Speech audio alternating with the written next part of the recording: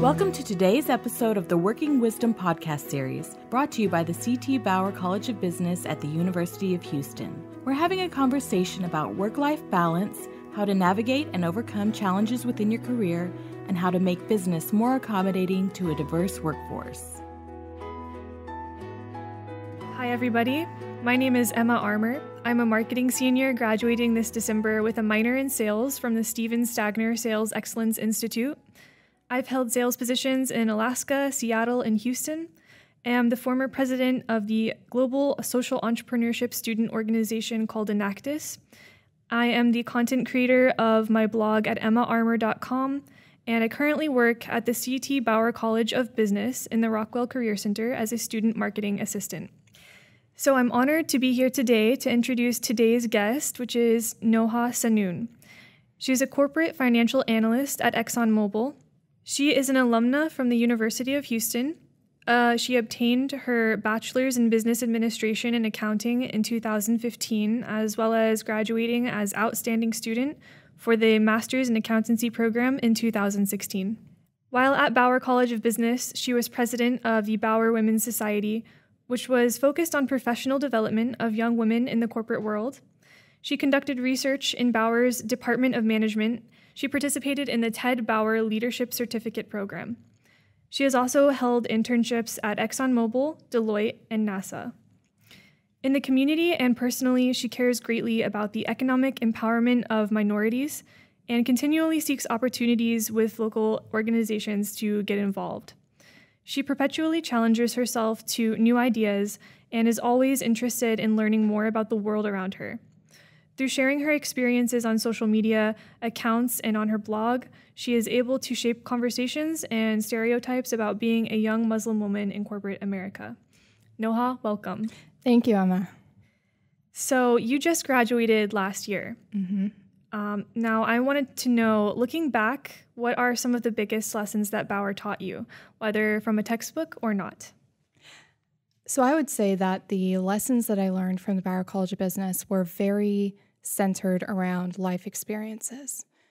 So the ability to lead an organization and lead a team, to be a part of case competitions throughout the accounting program, and also to make a myriad of friends that are just from around the world, and really emphasize the diversity and what Bauer brings to the table. So certainly I learned a lot from the textbook here in Bauer. We have world-class professors and opportunities that were never afforded to me in the past before coming to Bauer. So I think that a lot of what I learned had to do with learning how to navigate life and corporate America and be a business leader in whatever so we chose to do.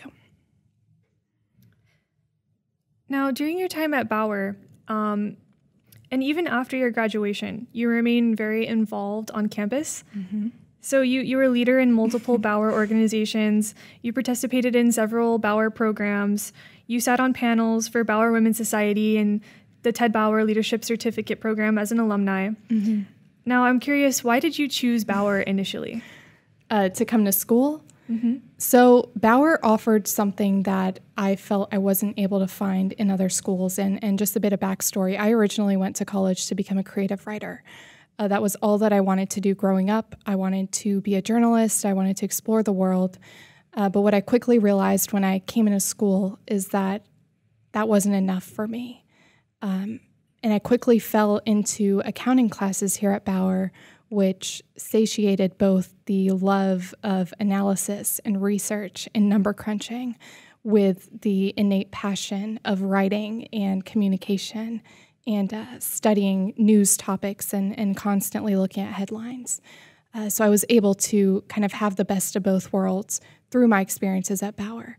And in coming back to all of these events, these alumni panels, it was hard to let go after I graduated. So I was always looking for opportunities to come back and talk to students and share my experiences with them as well. Do you have a favorite memory or a favorite experience out of everything that you've done here at Bauer? I was a sophomore, so this was before NASA had popped into my plate, before I had any opportunities out there. When I first started college, my GPA was not as high as I had wanted it to be. So freshman year was a struggle because I was I was always wondering, should I have stayed, on the writing path? Should I have come to this business school? And my GPA was not as high as I had wanted it to be. And after that first semester as a freshman, I cracked down on school, completely cut out all of the trips to the UC I would have. I was like bowling 3 times a week. So I cut down on that. I started focusing more on my courses. I got to know my professors. I went to tutorials. I stayed late. I did everything I could. And what happened in the following semester was that I was applying for internships and I was getting rejected left and right. Every opportunity that came up, I was not good enough for it. My GPA wasn't high enough. My communication skills were not on point. And the first time I applied to NASA, I got rejected and I never got an email back. And I remember feeling so defeated to have tried to have worked so hard to come back up from that low GPA that I had earned in my very first semester. And in that time, I just remember not feeling like it was ever going to work out, that I would just, continue life being very average, which is what I always have been and always will be. But it forced me to work harder. And I remember the following semester after that, after working hard, after practicing my interview skills hours and hours and hours on end, I started getting calls back. I started getting emails back. And looking back at that time, it was then where I realized that rough circumstances will be dealt to you, and how you learn how to deal with them is what matters. And so I didn't let myself give up. I refused to kind of accept defeat in times where, looking back was the most important. So you talked a little bit about your experiences in college. You talked about school, studying, and internships. One thing I'm curious about is, what was your transition like from college to like real adult life, as they say, and what advice do you have for any students who are making that transition or have made it recently? So I think I had a little bit of taste of adult life when I had taken off a semester of school to go work for NASA. But when I actually graduated and I realized that this is it, and I'm never gonna, wake up and stand in line at Starbucks at Melcher's for, 15 minutes and have breaks between classes and things like that, that's when I had to go through this adjustment. And it was a rough adjustment in the beginning. And if I could throw out any recommendations for students who are going through it, learn how to budget. First of all, know how to budget exactly what you're spending, know what you're spending on, get rid of the things that aren't necessities. Learn how to manage your time as well. You should be, waking up at the same time, going to bed at the same time for the most part. And lastly, also have opportunities and create opportunities for yourself to have fun as well. Stay in touch with your friends from school. Go back and give back to the students that are still there. And make time for yourself and make sure you're taking care of yourself as well, because work is one of those things that will take as much as you give it. And if you give it your all, you'll come up short on yourself sometimes. So make sure you're taking care of yourself. That's my biggest takeaway. That's good advice. You recently celebrated 1 year with ExxonMobil. Congratulations. Thank you. And what do you know now that you wish you had known when you first started with the company? So when I first started at ExxonMobil, I was immediately very intimidated. When they say that they hire the best and the brightest, they are not lying to you. There are people there that are absolutely brilliant. And when I first walked in, the question that was running through my mind was, why am I here? And then also, how am I here? But what that did was force me to be more assertive, ask questions, to not be afraid, to make mistakes, and then to learn from those mistakes and never make them again. So looking back, if I could go back to June 27, 2016, to the Noha Sahnoune that stepped into the ExxonMobil office, I would tell her, stand up a little straighter, ask the right questions, and smile. You're going to get through it. It's going to be fine. Next thing you know, you're going to be on a podcast with Emma Armer in the Bauer College of Business. All right, thanks, Noha. We're going to take a short pause to hear an important message, and when we return, we'll continue our conversation with Noha on how does she do it. Join the conversation. Bauer College's Working Families Initiative is bridging the gap between industry and academia to create a conversation on how organizations can make the workplace more family-friendly. We're talking about flexibility, maternity and paternity leave, and career transitions. For more information about the Working Families Initiative at Bauer College, including upcoming events, visit bauer.uh.edu/workingfamilies. All right, Noha. So let's talk about being a millennial in the workplace and how that shapes your experience there. My favorite. All right, so being a millennial these days comes naturally to the most of us. Are you asking about ExxonMobil in specific? In the workplace, in the community, in school, whatever comes to mind.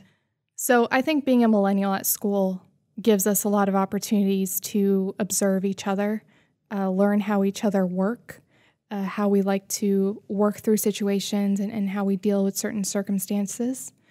I would say that in the workplace, you really have to learn how to work with other generations. So, for example, the baby boomers tend to be more formal.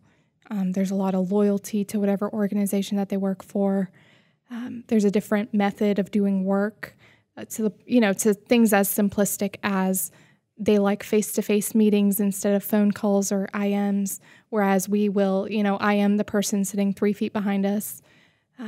But I can say I think that corporate America is really taking strides towards shaping their cultures around what millennials see and do and how we work as a generation as well. So, for example, ExxonMobil, the quintessential American company, or global company rather, is really taking strides towards bringing a new transformation to how we do work. So for instance, in the function that I work in the finance and accounting world, we have this revolution of the technology that we use to move away from working with spreadsheets and moving data around, and instead focusing on analytics and insights and how can we tell a story with the numbers that we have. So really cool stuff going on. And I think that being in this generation, we are really pushing companies. We're pushing politics forward. We are changing the way that people do work. And it's a really cool thing to be a part of. Who is Noha outside of work and school? If you can, speak a little bit about your values and how that shapes the way you move through life. So Noha Sahnoune, outside of work. I would like to think I'm a pretty cool person, but quite frankly, that's my opinion. And I'm sure others have other opinions. I like to think of myself as someone who takes challenges head on, likes to take risks. I'm attempting to break out into the world of photography. I currently launched a blog of mine where I'm writing about my experiences at work, outside of work, learning kind of how to navigate the world. And if there's one thing that I really like about myself, and sometimes that's kind of difficult to say, perhaps it is, being a woman in corporate, or just myself in general. I like to critique myself a lot. I like to find areas of improvement. But if there's one thing that I really like about who I am, it's resiliency and it's open-mindedness. So values-wise, I would say integrity is the value that I hold closest to me. Doing the right thing, doing the honest thing, staying true to what I believe in, and staying true to others as well.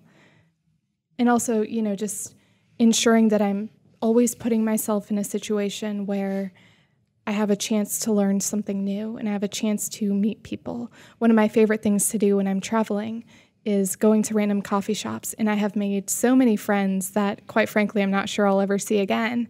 But people who I've sat across from in restaurants or coffee shops and shared a doppio with. So a lot of cool experiences that I think make me a little bit different outside of work than how I would be perceived sitting at my desk at work. Cool. For those who may not know, what does it mean to be a Muslimah? A Muslimah. So a Muslimah is a Muslim woman, and that's really all that it means. But I guess I can frame it, being a Muslimah in business school, so coming in Bauer, we are fortunate to have immense diversity in this school to where we have a lot of Muslimas walking around. In corporate, there's, maybe 2 or 3 that I've seen across the campus at work, and there were, 0 when I was at NASA and just a few when I interned at Deloitte. I would say that being a Muslimah is really taking the traits that we grow up with as Muslims, to be honest, to be kind, to be characteristic of, good virtue. And in the workplace and in business school, what that means, and particularly wearing a hijab around campus, means that you have to be the best version of yourself. You have to push yourself to truly represent who you are and what you believe in, and make sure that when others walk away, they walk away with a smile. And that's always my goal. Have you ever had to overcome stereotypes, and do you have advice for anybody who maybe has to battle with others' preconceived notions of them? I think media does a very good job of painting with a large brush. I'm not sure of the exact idiom, but kind of generalizing people in certain categories at times. And I think our generation in specific is very quick to call it out.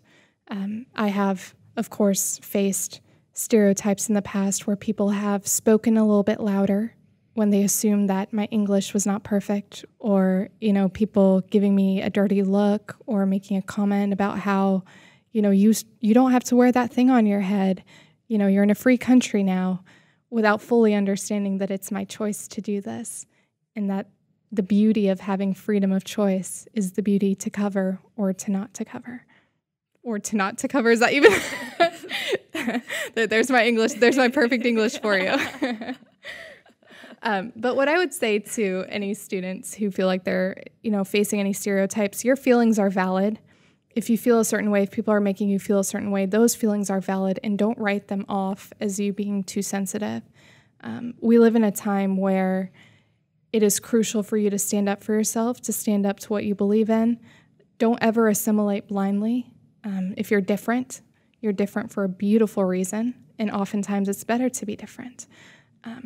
So be proud of who you are, and be sure that you're walking through life very aware of who you are and what it is that you bring to the table. Because anytime I walk into a meeting room, whether, no matter where I've worked or even here in Bauer, what I bring to the table is not a headscarf. It's the mind that rests beneath it. Now, Noha, you've been met with a lot of success. Was it a smooth journey, or did you ever stumble along the way? Oh, man. So I would say that any success that you see in me or on Instagram, on LinkedIn, any success that you see is the surface of so many failures resting beneath it. I certainly didn't think I would come to where I am today. I never thought I'd be sitting across from one of my very good friends on a podcast for the business school that I love. I never thought I would go to business school. And like I said earlier, there's a lot of times in the past where I fell flat on my face. There were business competitions where I practiced for days and then got up on stage and forgot every word. There were times when I was president of the Bauer Women's Society, and every time I got behind a microphone, my voice would shake. There were times in accounting classes when I didn't think I would pass the course because it was that hard, and I would work as hard as I could day and night trying to just get a barely passing grade. And I remember right before I graduated with my master's degree, Dr. Newman and Dr. Newberry called me in, and they told me that I had been selected to be the outstanding master's student to give a speech at graduation. And the only question running through my mind was how. I was not a 4.0. I never had, I was never the perfect student who got A's on every exam. I struggled, and there were a lot of times where I didn't think I was going to make it through. But what I found throughout all of these experiences is that if there's one characteristic that you need to hone in yourself here at Bauer, it's perseverance. You need to take every failure that you're met with, because you will absolutely face failure. You need to take those failures, you need to get up and move forward. If NASA had not rejected me the first time, I may not have applied again. It was that rejection where I was like, no, absolutely not. I'm going to try again. I'm going to get better grades. I'm going to work on my application. I'm going to sit and talk to my dad on the phone. He's going to interview me 8 times a day until I feel more confident in who I am and how I'm coming across, and I'll get through it. And you did. And I did. So what is next for Noha Sahnoune? That's a tough question to ask. So currently, as you know, I'm an analyst at ExxonMobil. Great opportunity there, lots of chances to be a part of really cool things, both at my desk and then also kind of outside of the realm of my responsibilities. So in addition to the work that I do in the corporate finance department, I'm also leading the photography club, and I'm a part of this energy team that gathers the millennials in the building, and we go out for coffee and things like that. So a lot of cool stuff going on at work. Outside of work, I'm trying to dedicate a lot more time to writing. I feel like that's the way that I think through things. And so the more that I write, the more comfortable I feel in everything that's going on in my life. And then also focusing more on photography, honing my skills, practicing on my friends, and not trying to break it out into a business per se, but to feel more comfortable with the way that I capture light. I feel like that's all it really is to me. How beautiful can I make this photo in just capturing light? But aside from all of that, I hope to do more traveling. Hopefully that's all that comes next, just a lot more world travel and experiences and meeting new people, and always coming back here to Bauer to harass you guys for a while and talk with y'all. So lots to come, I hope. Awesome. I have one final question for you. So in one word, how do you do it? Caffeine.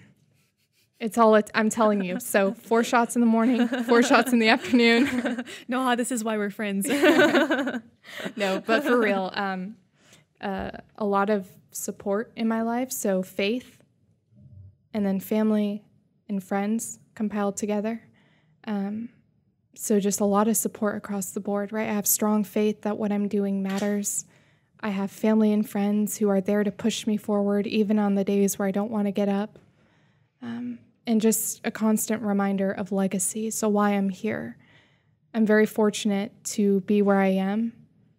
I have family decades ago who never had the opportunity to go to school, who never had the chance to learn how to read and write.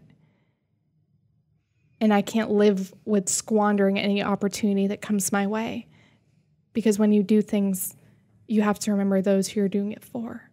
So a lot of things around faith, family, and friends, but also, yes, caffeine. It is certainly the fuel of my life, and hope to keep it that way. So, Noha, thank you so much for joining us today. I really appreciate you taking the time to answer all my questions. If people want to connect with you or learn more about you, how can they do that? So you can find me on LinkedIn at Noha Sahnoune. Best of luck trying to spell that. Otherwise, you can find me on LinkedIn and Facebook. Feel free to reach out, send me a message. I'm just a message away. Thank you for listening to today's episode of the Working Wisdom podcast series from the CT Bauer College of Business, brought to you by the Working Families Initiative. The initiative aims to provide support and access for women in business school and the workforce, and to generate research that organizations can use to implement policies and standards to benefit a diverse workforce. For more information about Bauer College and this podcast series, visit www.bauer.uh.edu/podcast.